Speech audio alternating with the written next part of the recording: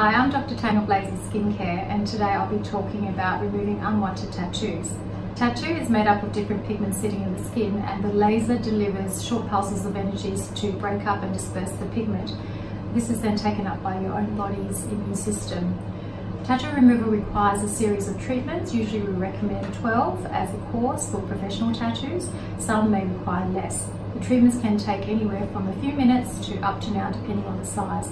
Some colours are difficult to remove, such as blue, aqua, shades of green, but you should still get a good fade.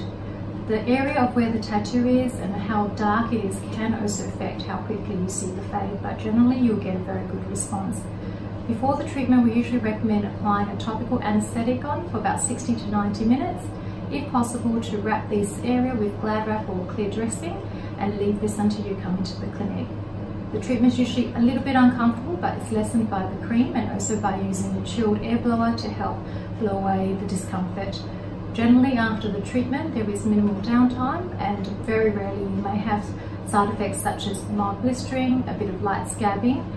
There's a very, very small risk of fine scouring. The treatment is usually well tolerated, and we generally recommend them to be done 2 to 3 months apart, leaving longer if you need to. The results are usually very good, and generally there are no side effects after the treatment.